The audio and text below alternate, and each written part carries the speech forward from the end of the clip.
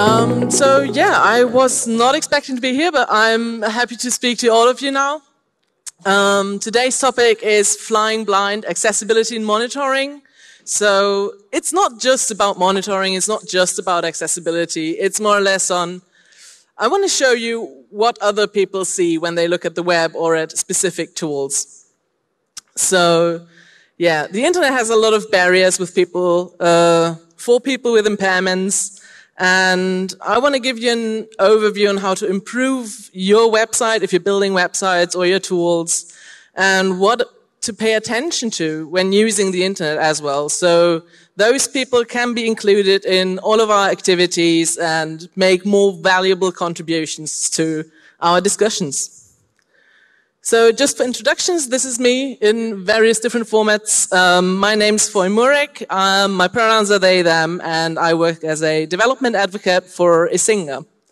Icinga is a monitoring tool. Some of you might have heard of it already. It's a fork of Nagios. And yeah, I started out as a developer there, where I worked a lot in web development and did a lot of accessibility work. And now I'm more or less the development community interface, where I do stuff like this and do talks and just trying to integrate people into the way we work. So let's jump right into accessibility. So the definition of accessibility, according to the Cambridge Business English Dictionary, is the quality or characteristic of something that makes it possible to approach, enter, or use it. So basically, be the in-between between the users and the thing they want to get into contact with. The main focus is going to be visual impairment for now. So this includes color vision deficiencies and also the complete inability to interact with visual elements. Just to get it started, let's have a look at the numbers. So globally, 285 million people are affected by some kind of visual impairment.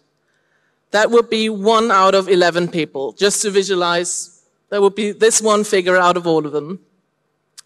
And this number would also be just a tiny smidge less than the entire population of the United States. That is a lot of people that need aid to interact with tools that we use every day without even thinking about it. And 98% of US-based web pages are not accessible from a legal perspective. So there's a lot of work to be done and a lot of attention to be paid. To get into it, where does color vision deficiency even come from? So our eyes have different cones for color vision. There's the red one, the green one, and the blue one. And those three cones allow us humans to see the spectrum that we can see by mixing those different colors together to get the color that we're looking at. But like all things in our bodies, those things can malfunction, and in most cases, they won't be completely unable to distinguish between certain colors. It's just a little harder. But we want to be inclusive to everyone here, and that way we're going to look at actual color blindness from here on out, where one of the cones or multiple don't work at all. So you can maybe see the difference between those three stages. So we have full color vision, partial, and full color blindness. So the most common variants are those three that I've shown you here. So we have deuteranopia and protanopia, which are commonly referred to as red-green blindness on the left side. So where either the red or the green cone doesn't work. And there's also a rarer form, tritanopia, which is sometimes called yellow-blue blindness. So red-green blindness is present in roughly 7% of people to some extent. The yellow-blue blindness is just a bit over 1% of the population. It's typically a little higher in male people. So since we're in a tech environment, and as you all know, there are a lot of people that might be affected by this. So in Icinga, a monitoring tool, as you can imagine, the primary colors used are red, orange, and green, or red, yellow, and green, which are a little difficult to distinguish if you have any form of red-green blindness. So the squares in the top row here are the unaltered colors, the default colors, as you will. And below you can see how those colors look like to people that are affected by one of the forms of the color blindness.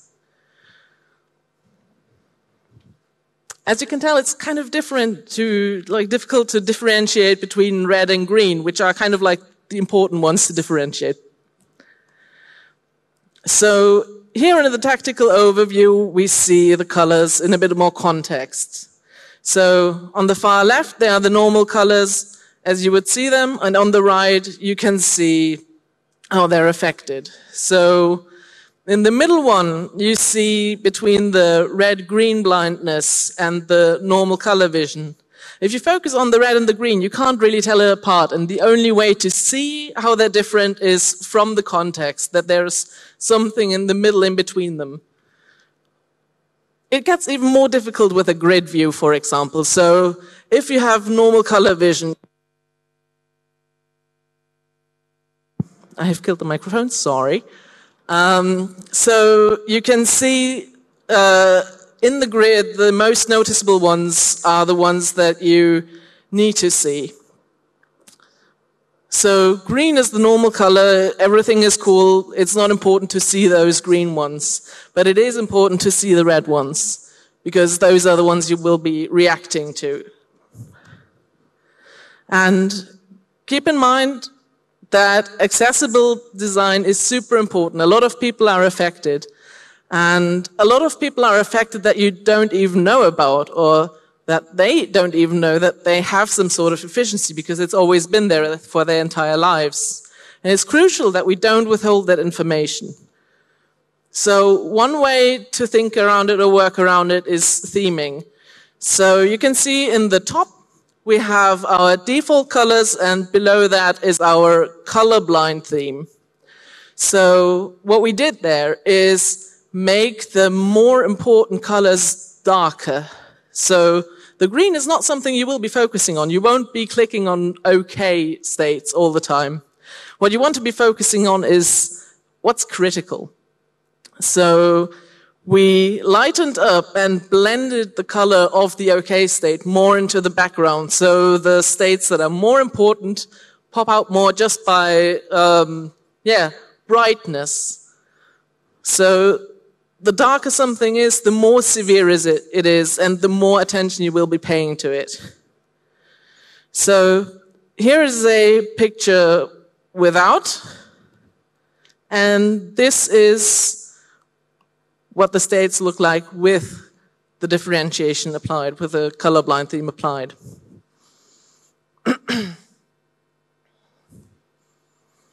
In the grid as well, now you can actually see what is important and what isn't, even for people that have some sort of vision deficiency. It's something to take into consideration when you design colors and apply colors to your tooling. It's not the most aesthetically pleasing, maybe, if the brightness is so different, but what you want to be focusing on is that it works for the vastest amount of people possible. But what is if someone can't see at all? How do blind people navigate that? Because all of the fun that we can have with colors, it won't affect the people that cannot see. So for this, I have prepared a video. Let's see if this works. Hi, my name is Jason Holt. I'm with the Universal Access Department. Today, we will be demonstrating a screen reader. With the screen reader, I, as a blind person, can navigate to a web page, and I don't use a mouse because I can't see where the mouse is pointing, but I can use a keyboard, and JAWS, the screen reader, will tell me where I am on the page and allow me to read various parts of the page. Okay, let's take a few minutes to actually see how JAWS works. Here we are at my main screen on my computer, and I want to browse the internet, so I will open up a browser. I'll press the Windows key. Menu, search box, edit, type text in this edit field, or press up or down arrow. and JAWS announced that I have a menu. Then I want to find my browser. My favorite browser is Firefox. JAWS 17.0, one of Internet Explorer submit, Word 2013 submit, Firefox submenu 406. Oh, Firefox, that's the one I want, so I'll press enter. Enter, leaving menus, Firefox, Mozilla Firefox, start page, Mozilla Firefox, search clear. That opens the browser. Now I'll press Alt-D to put my cursor in the navigation bar. Alt-D, navigation toolbar, search. Now let's go to our homepage, the community college's homepage. So I'll type SLCC period EDU. EDU. You notice that JAWS repeats to me each character as I type it. That way if I make a mistake, I can hear it and I can backspace. Slash U HTTP / and I can retype it again. U search your address edit combo SLCC. Now I'll press enter. SLCC-Mozilla Firefox page has 3 regions, 8 headings, and 68 links. SLCC. Oh, it says SLCC. It sounds like I'm on the right page. Okay, here we are on our home page, and I want to go to the accessibility page, the college's accessibility page. I don't know where that is on this screen, so I'll do a search. Virtual find, JAWS find dialog, find one colon edit combo. I'm searching for accessibility. ACCESSIPLITY. Enter. Visited link accessibility.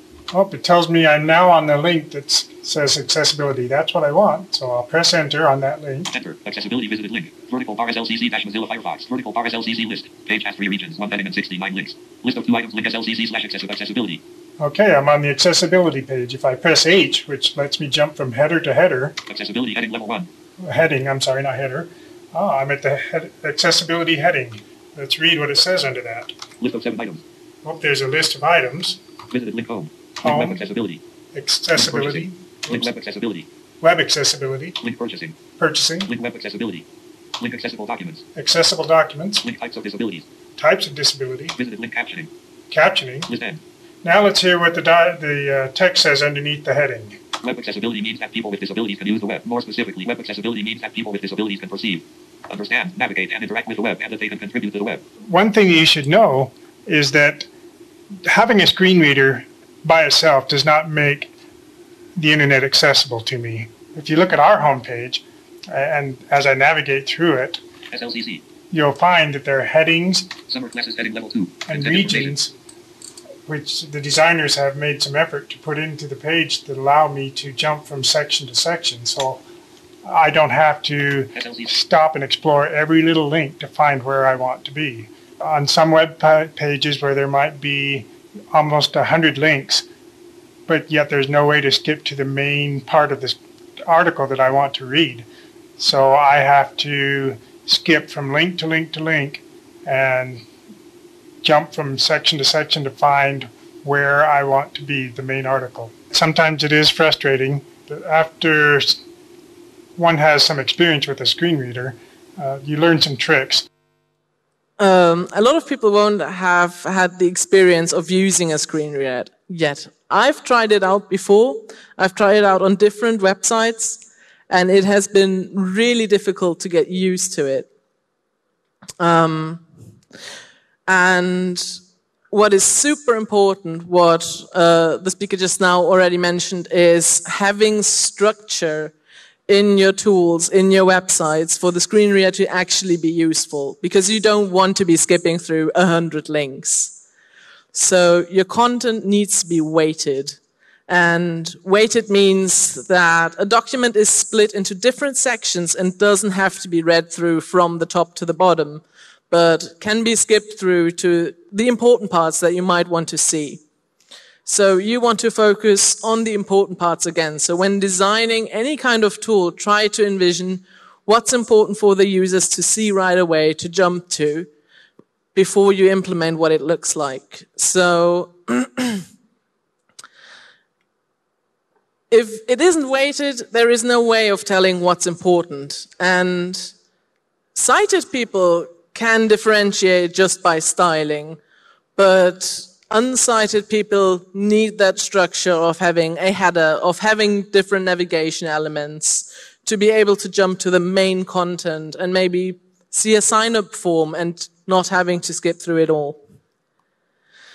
What that looks like, I'm not sure if you can actually read it properly, but on the left, the one with a greenish background, we have a structure where you can already see from just looking at the HTML that it is ordered, that there are lists, that there are headings that are declared that way.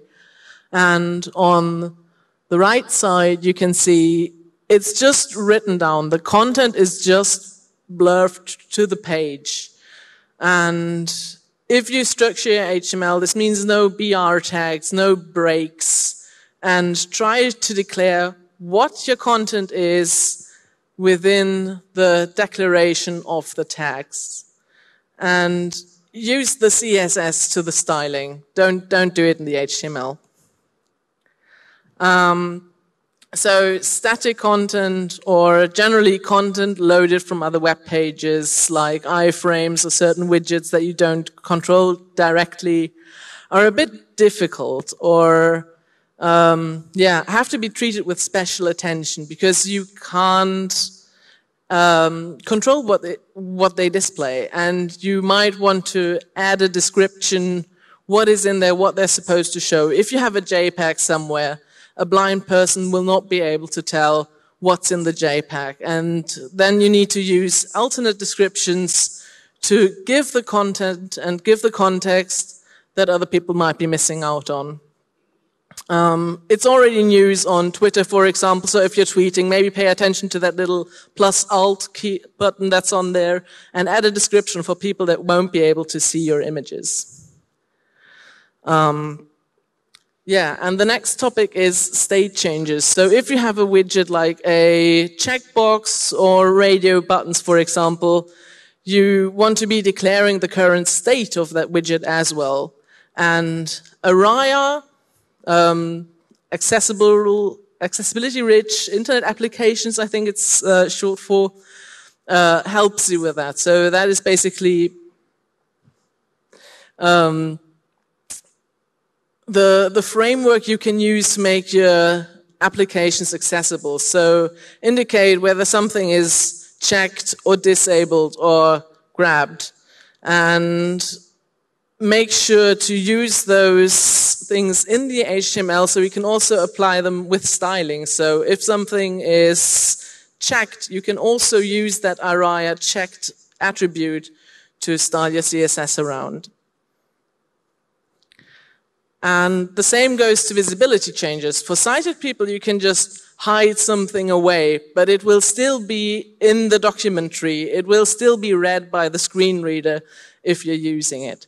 So that's what the Araya hidden property value is for. So the screen reader will read through it, recognize it, and then not display or not read out what there is, because it's supposed to be hidden, right? So generally, try to read up on Araya if you do anything in the web, if you try to implement any kind of HTML-based tooling, and use the different sets and attributes that they provide for you to make it better for people and make your applications more accessible. So basically, if you want to build any kind of application, design with accessibility in mind. Usually it's an afterthought. It's something that you think of when a company comes to you like, hey, we would like to buy your product, but we need to have it accessible for our users. And then it's a lot of work to implement. But if you start out designing a product, make sure that you think of accessibility before you come to the point where it's a lot of effort to do. So I think I'm at the 20-minute mark now, and I want to thank you for your attention and thank you for listening to me bramble about accessibility for a while. And yeah, have a nice rest of the day.